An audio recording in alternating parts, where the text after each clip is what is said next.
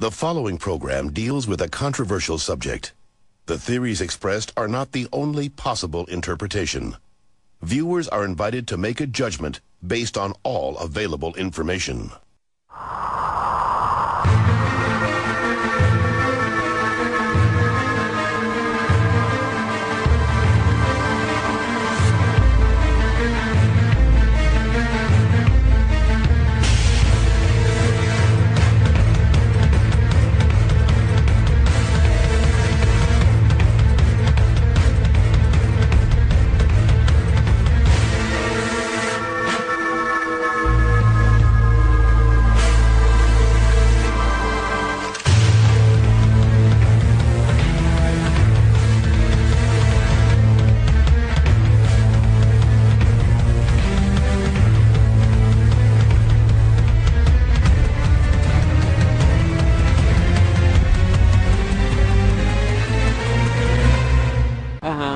What you're looking at is actually a cell phone tower. Many communities have decided that this is easier on the eyes than one of these. President of Larson Camouflage, a company that builds cell phone towers in a wide variety of disguises, from palm trees to water towers to flagpoles. Cell antennas are also being hidden inside all kinds of architecture, like clock towers and fake chimneys.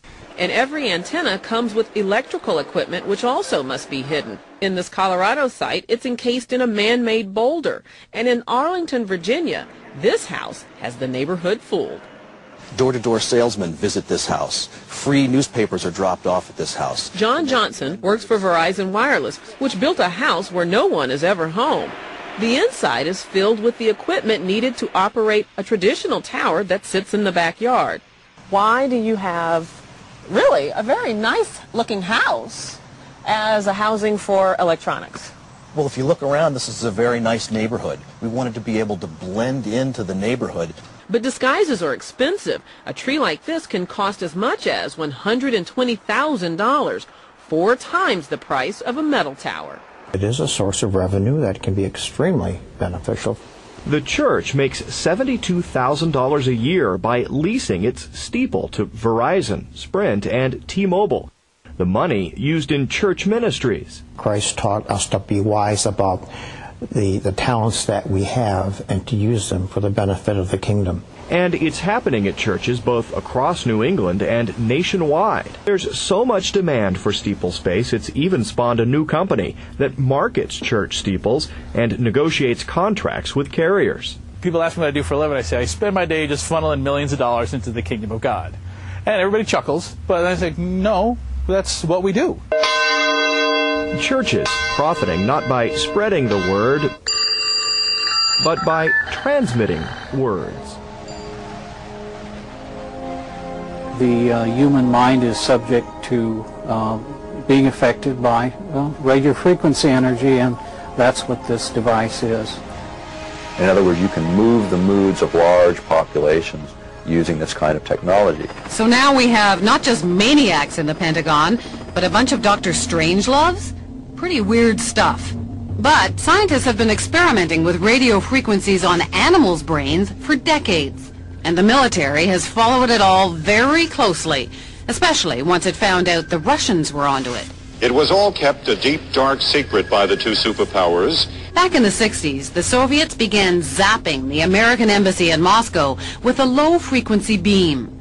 No one knows for sure what they were up to, but one theory is that they were trying to mess with people's central nervous systems. And one report did say the diplomats got depressed a lot.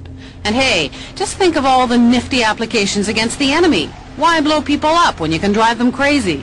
From documents dating back into the early 80s, we see that the military had discussed the possibilities of mind control through radio frequency energy. The possibility is there. The military has studied it. A 1982 Air Force report called radio frequency energy a major new research initiative and said that RF can, quote, disrupt normal purposeful behavior. A 1987 military report called for more research on RF energy as a non-lethal weapon, while pointing out that most of the existing technology is classified. And sure enough, in 1993, there was a big conference at Johns Hopkins University. Here, the entire conference was classified, but the agenda wasn't, and weapons using extremely low radio frequencies, or ELFs, were listed as a very attractive option. Is it just a coincidence that there's been all of this talk and that HAARP will be experimenting with this? Is that all just coincidence? I believe the ability of ELF to affect the mind is a side issue for us. It may be real.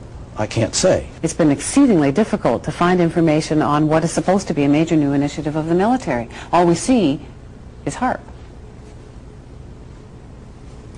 Well, then I'm being kept in the dark, if that's the case. This document from Maxwell Air Force Base lays out the use of electromagnetic weapons technologies for debilitating human beings.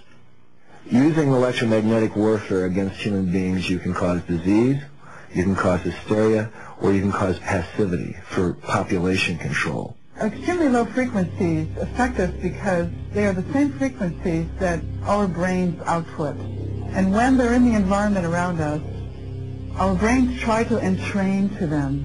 So our brains try to mimic those signals. And if those signals are not good ones for our behavior, then we can fall apart. We can behave differently. We could get sick. We could feel very stressed and not know why. If we could ever learn how to electronically stroke the ionosphere, this layer that begins about 30 miles above the Earth's surface that's electrically charged, if we could ever figure out how to electronically stroke it, he said, to get it to send a signal back to the Earth, we could affect the behavior of people over huge geographic areas on a hemispheric basis. And it wouldn't affect everyone. It would affect 70 or 80% of the population is what they more or less figured. But this was a technology that didn't exist in 1969. In the early 70s, Zbigniew Brzezinski referenced J.F. Gordon's work and said, you know, this is a technology that will likely emerge. Zbigniew Brzezinski predicted back in 1970. He said they will be a highly internationalist elite with a globalist outlook. He indicated that their technotronic society would exploit the latest communication techniques to manipulate emotions and control reason. He observed human beings becoming increasingly manipulable and malleable. You can induce virtually any effect that a chemical can cause in a living system with an external, primarily extremely low frequency magnetic field. The ultimate weapon in the info war would be so secret, so invisible, so undetectable, you would never know your mind was under attack. Dr. Michael Persinger is a professor of psychology and neuroscience. Dr. Persinger's research focuses on brain trauma, and he uses carefully controlled doses of electromagnetic radiation to induce relaxation and alleviate pain.